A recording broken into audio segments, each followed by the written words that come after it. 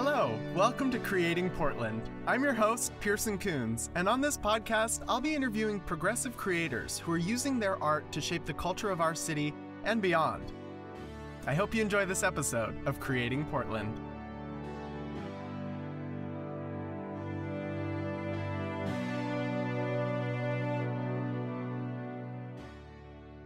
Hello everybody, welcome to Creating Portland. I'm your host, Pearson Kunz, and we have an incredible guest on the podcast today. His name is Dan Kitrosser, and he's an award-winning playwright, screenwriter, and performer. He is most known for writing the screenplay We the Animals, which I absolutely stan and I'm sure we will be getting into, which has been nominated for 5 Independent Spirit Awards, Best Film at Outfest, and RuPaul herself selected it as the winner of the Sundance Next Innovator Award in 2018. I saw Dan in Portland last year at the Profile Theater's Baltimore Waltz production, which was incredible.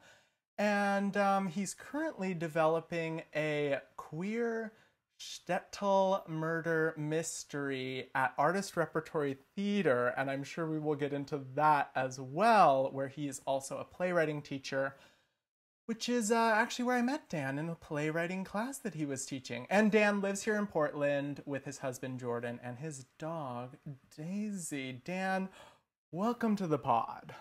Thank you so much for having me, Pearson. It's lovely to see you again. It is so lovely to see you and have you here, and I can't wait to really get into it with you. The question that we start everything off with, which is big and broad and as vague as you want it to be or as specific as you want it to be. It's just, how are you, Dan, as an artist, creating Portland? Oh, how am I I personally am not creating Portland. I will take no responsibility there. What's your piece? It's a puzzle, right? We're all creating it, but where do you fit into that puzzle? Well, I like to fit in the community of playwrights here in Portland. I think that's, I as a theater artist, as an artist, in general, it's complicated to define yourself with one identity, and it took so much to be able to get to a space where I can say confidently and proudly, I am a playwright. Of course, we are many things, and we are, even as theater artists, we are directors and producers and actors and costume designers and terrible sound technicians. But I think in terms of the space that I've carved out for myself here in Portland, I do feel like what I love playwrights. I love being able to connect with playwrights, to commune with playwrights, to learn from them, to teach from and with them. And so that's really the space, is trying to that I feel like I occupy is a safe and inclusive space for playwrights, and working really hard to be part of that and to build that. Yes, nice. And can you fill us in? I think a lot of people know that we get Broadway in town. We get some of these bigger name theater companies doing plays we've heard of, musicals we've heard of a million times. What does original playwriting look like in Portland? So I cut my teeth in New York. So I was in New York for 14 years. And I think the New York will always, even through the pandemic and beyond it, will always be a mecca of what it is to be a playwright. And going there and learning from those playwrights, learning from that world, and also listening to the voices that are coming out of it is incredible. And I think it's like, forgive me for not being able to talk directly about Portland without talking about New York. And I think that's partially me, and then also the truth of the scene, the American scene. Yeah. But there's very interesting conversation happening from New York and across the country, but that does really originate in New York in terms of like the sheer breadth of specifically Black and queer playwrights that have come out of New York in the last 2-3 years, and what they've given to the conversation of playwriting and the art form. And I love that New York really can herald them, hold them up, and give voice to them to the rest of the country, because it's so desperately needed. The rest of the country doesn't have the same demographics as New York, right? And so, I think what's great about the regions is that we get to have other conversations that are in conversation with New York, but also that are also local. So, I'm excited that the playwriting scene here in Portland, I feel like is actually finally catching up. Like when I first moved here, it did feel like it was a very white scene. I do think that theater in general is learning how to be more inclusive and bring other conversations in. But I'm really excited about the fact that Portland Center Stage now is just unveiled. I'm in a playwright group with Anya Pearson, Line Storm Playwrights, and she just told us yesterday that there is now a banner hanging out, a 10-foot banner hanging out in front of Portland Center Stage that has lines from a poem that she wrote, and that's right there, like in a 10-foot banner hanging down. And the beauty of some of the new artistic director leadership that we have with Marissa Wolf over at PCS, that Damaso, who's been here for a while at Artist Rep, but also specifically in times of pandemic, like even the leaders of our bigger regional theaters are making it their mission to reach out to communities of color, to reach out to intersectional communities, to bring us all together, and also to herald local playwright voices. And that's all happened inside of pandemic. That is very Portland. And so I think it's a really, really exciting time for this particular region, and it's connected to the broader national conversation in playwriting, but it's really Portland centric, and I'm stoked about that. How do you I just love that too. It is so exciting to think that we're coming into this new age, which we are going to talk about in the third act, if you will, in playwriting of the podcast. But how do you balance as a writer that local focus, but then also that universal message? I think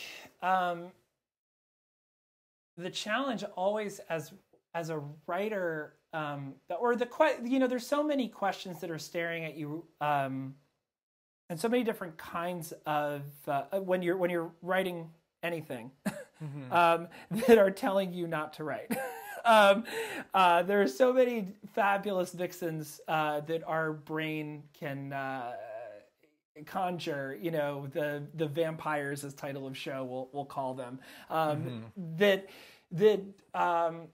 say, why are you writing this? Do you what is the relevance of this particular story? And I think the truth is that if you write deeply, if you write with your full heart, if you write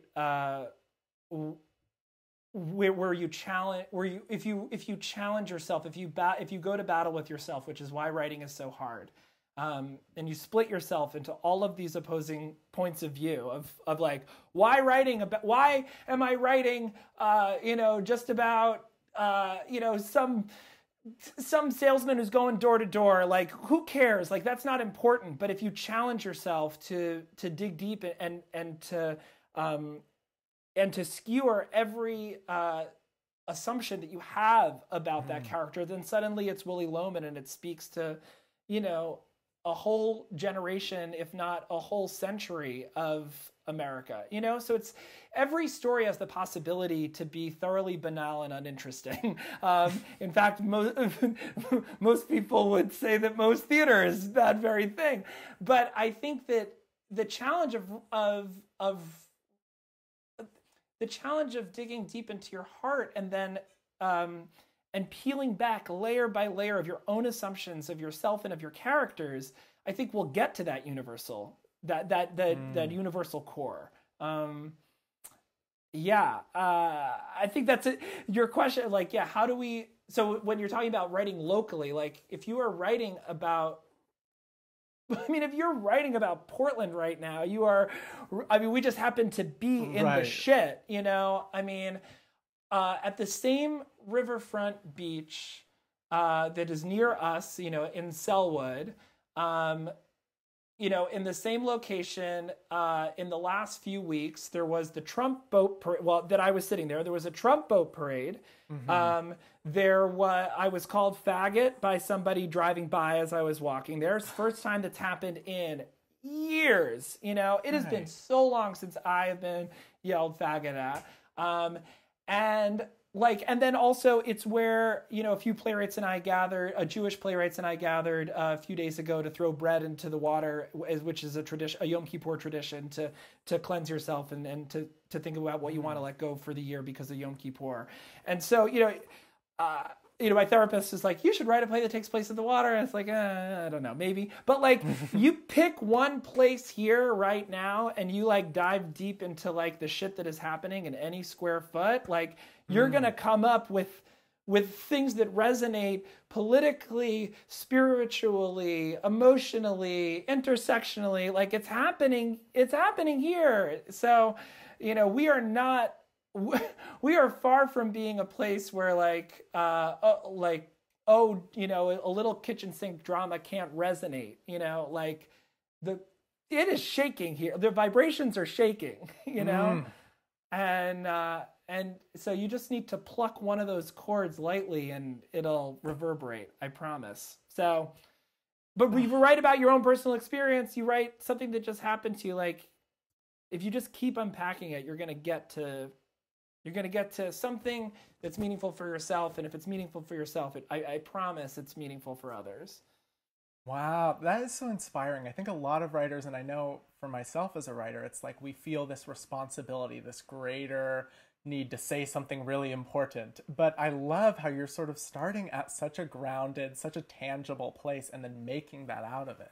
There's a line from one of my favorite books of all time, which I have, but I won't. It's The Missing Piece Meets the Big O. It's a Shel Silverstein book, and you got to read it. It's the best book ever. But it's about this little triangle who's looking for the Pac-Man, the missing piece wants to fit into, and goes through all these different trials and tribulations. And one of them is the missing piece finally met someone who put him on a pedestal and then left him there. And so, we've all been there in terms of relationships, of course, but which is the metaphor. But or maybe we've not all been there, but it's certainly something I experienced, and I've put other people on pedestals and left them, all the things.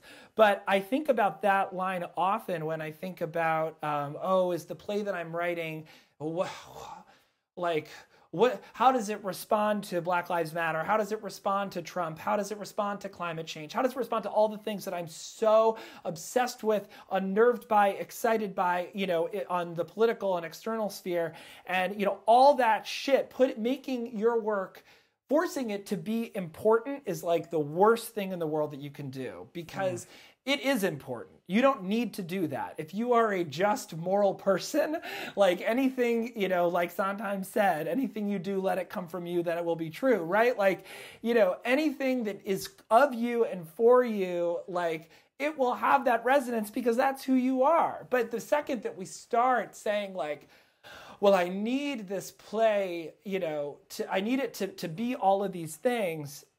You can't, sorry, I'm now on my thing, but I always say you can't write staring directly at the sun. The sun is the greatest, biggest thing in the world, but you can't look directly at it. You will go blind. You won't be able to do anything. We always have to pivoting to something small. When we go small, we can go deep, and it's worth, I feel I'll always have angels in America staring me in the face, being I dare you, yes. And you can waste a lot of time believing that, Angel in America, one playwriting teacher said, it's a great play, but more than that, it's a good play.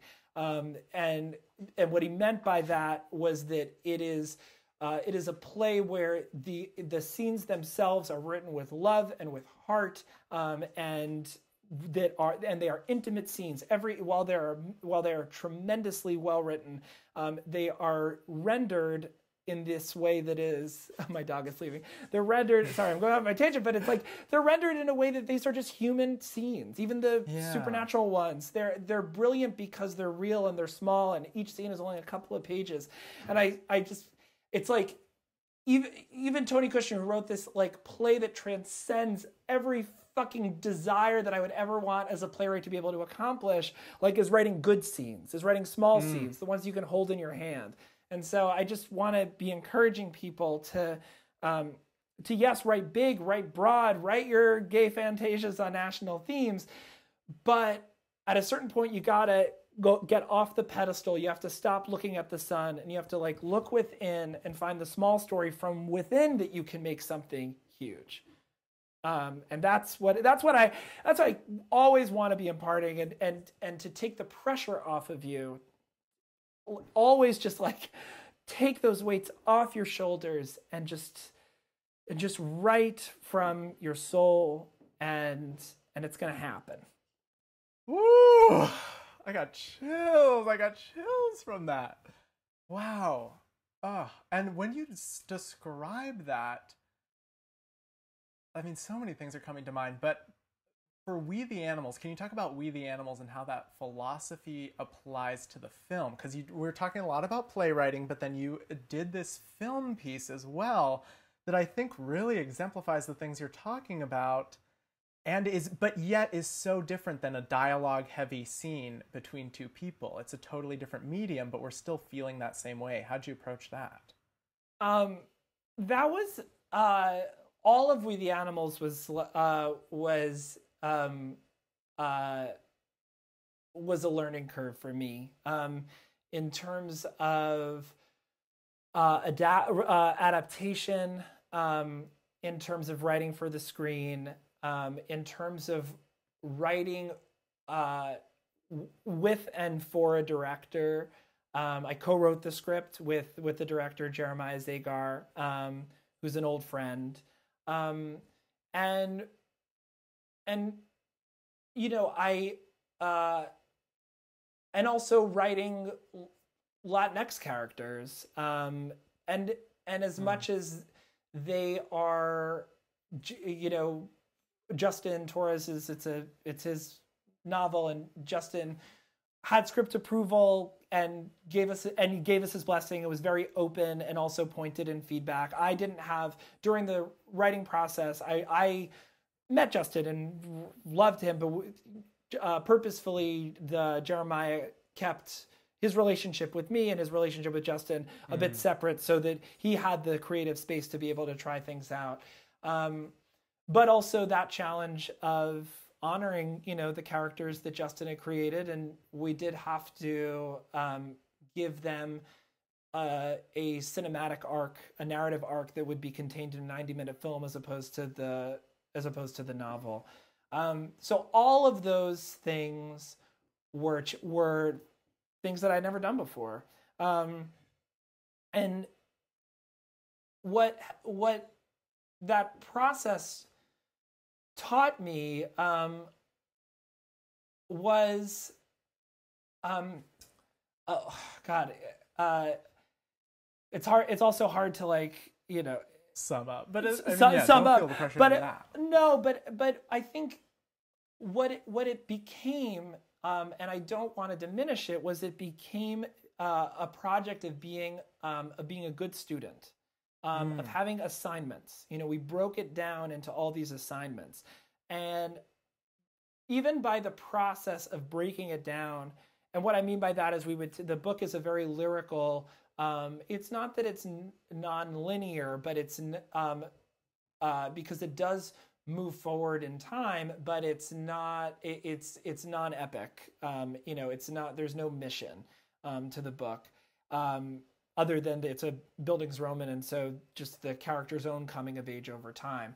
But it's written in a way, in an elliptical fashion, so that there was tremendous freedom for Jeremiah and I to take, you know, each piece of the mosaic and arrange it in an order that we felt would build dramatically.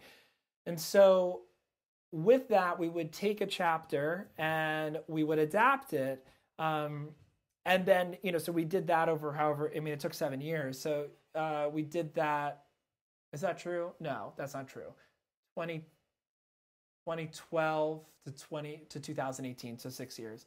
And so, yeah. So, but one thing that I learned in that process, when my first play that really kind of had a a little bit of moment. I mean, we're talking about people showed up to a black box that's at 40 people, but that was huge. But when I played The Mumblings, I wrote the first act of that play came out in one night, and I wrote 40 pages in one night, and it just it just poured out. And as a playwright, that tends to happen where huge chunks will fall out, and then it'll take months or years to make it so that it's good.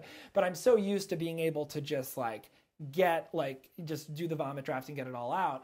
And one of the things that was great about We the Animals is that we really went slow, and it was a process of taking this beautiful incandescent book and taking it off the pedestal and diving deep inside of, okay, we're going to do this, the first scene that I think we did, because it resonated with both of us, was we're going to write the lake scene. So there's a scene where the father takes his 3 boys and wife, 3 young boys, and he teaches the youngest one is afraid of the water, and the youngest one is the narrator of the book.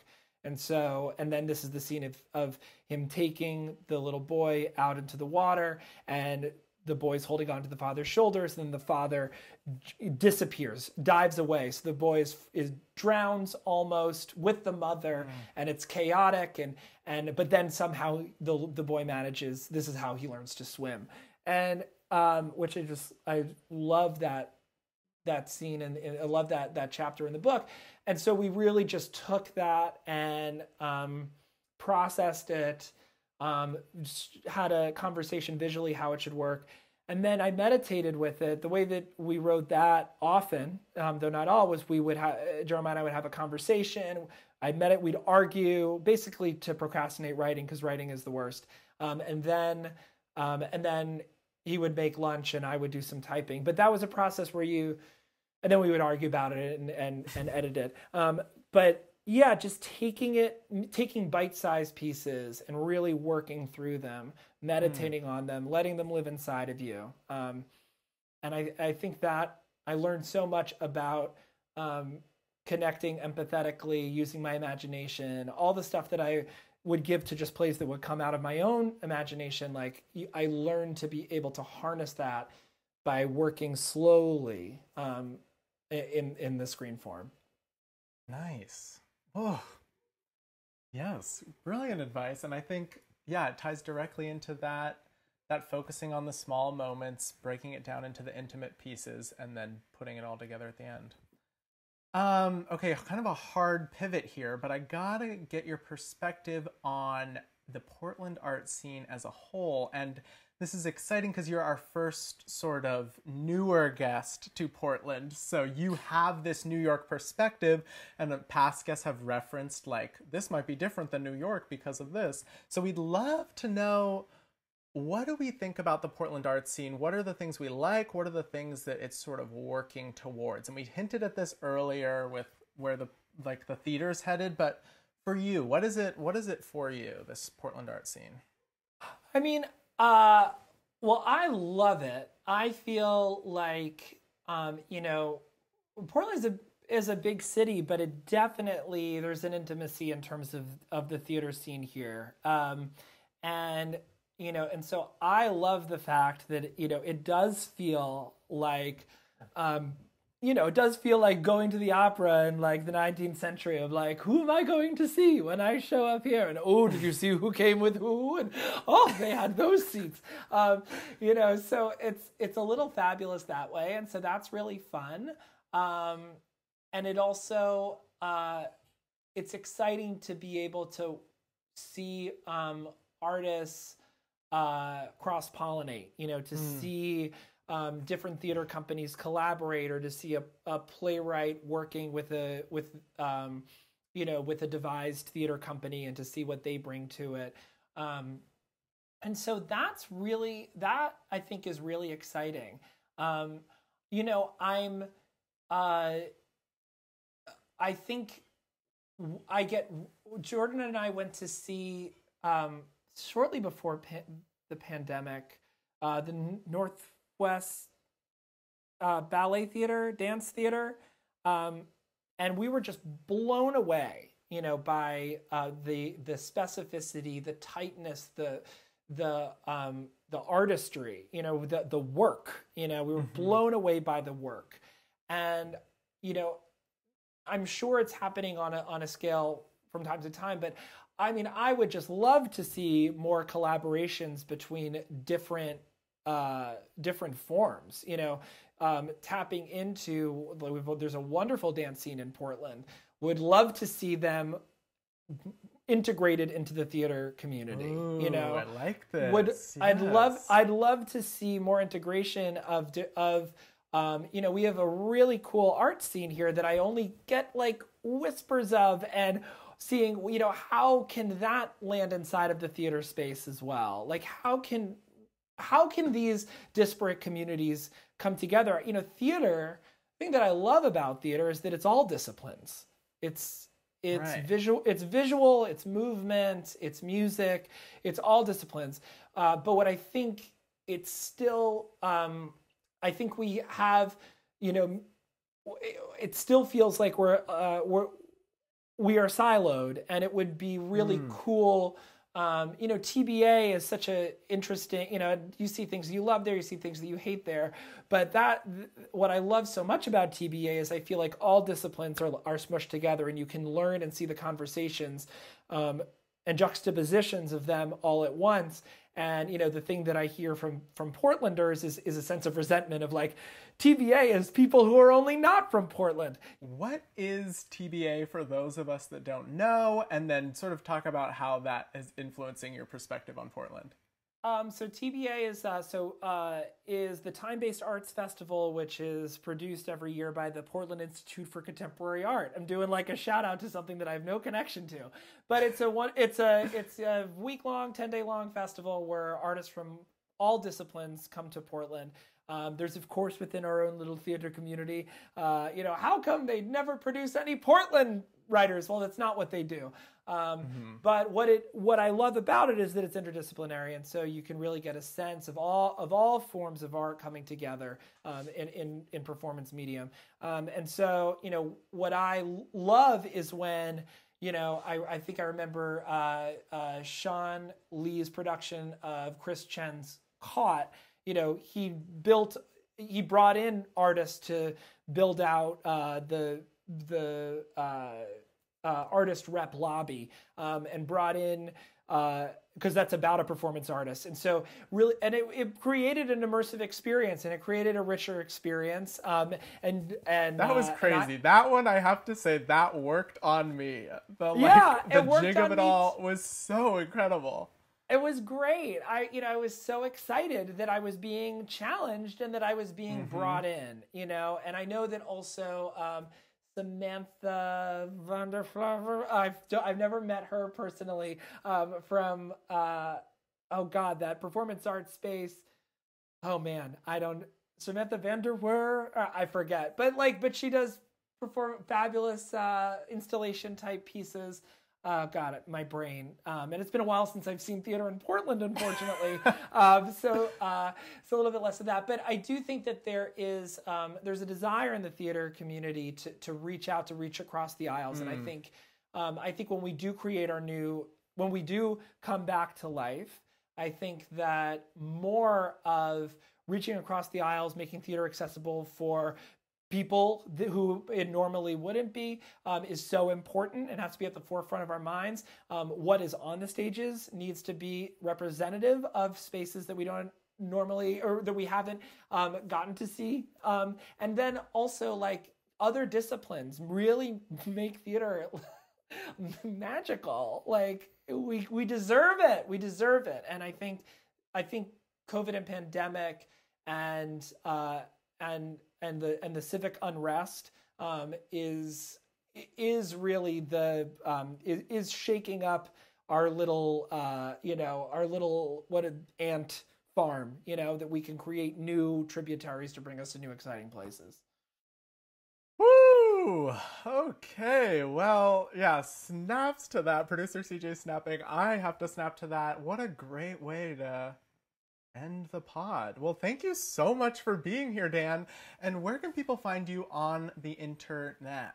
So on the internet, you can go to my website, dankitrosser.com, and to reach out to me. And I'm not on any of the other things, but because everything is just the worst. But I support everybody who is hashtagging us to a greater future. Yes. And I teach regularly at Artist Rep, so you can find me there. And and my website is my contact info. So if you have questions, I'm happy to talk to people about careers in the arts and whatever. Yes. Well, thank you so much. This has been incredible. Thanks, Dan.